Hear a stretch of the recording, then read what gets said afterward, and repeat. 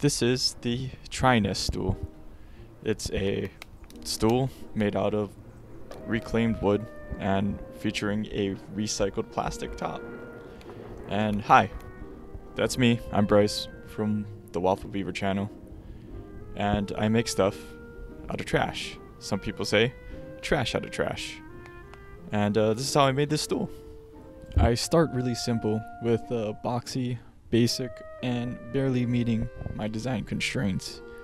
And to get started, I'll simply look on Google Images, Pinterest, Instagram, just look at hashtag stools. I'll save images and write down what I like and don't like. So when I start drawing, I will start boxy and basic and eventually move on into hitting the details.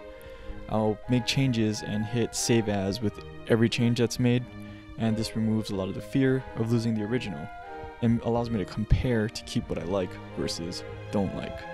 I try to make at least 10 iterations before I start cutting anything, and it's just to really try and make something I like. From the design, I'll be able to export a SVG or scalable vector graphic file so I can cut out this template, which I'll use to lay out onto a big piece of wood like this and do a rough cut on the bandsaw. And I try to get as close as I can to the line because I'll be attaching the template onto this piece of wood and then using a flush trim router bit. So the closer you can get, the better. It just helps. And speaking of the flush trim router bit, don't do this. It's not very safe, but I'm an idiot, so this is how I use a router. So this plate that I'm drilling holes into right now is gonna have T-nuts, or it's prep for T-nuts in this kind of 3-hole pattern, and it's gonna be what I use to embed into the plastic so that the plastic seat top, so you won't see fasteners in it looking down at it from the top. So here I am shredding polypropylene. As you can see, it's plastic containers. And then I take that shred and I melt it into this pot. I compress and then I cover it and keep on melting it until it's like a homogeneous black looking thing. Then I'll throw it into the mold, which is another cast iron pot, and I'll just get as much clamps as I can to compress it.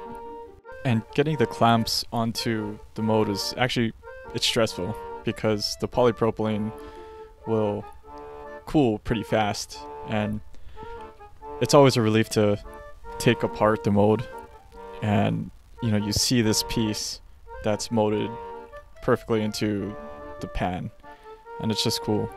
This is one of the best feelings about recycling plastic.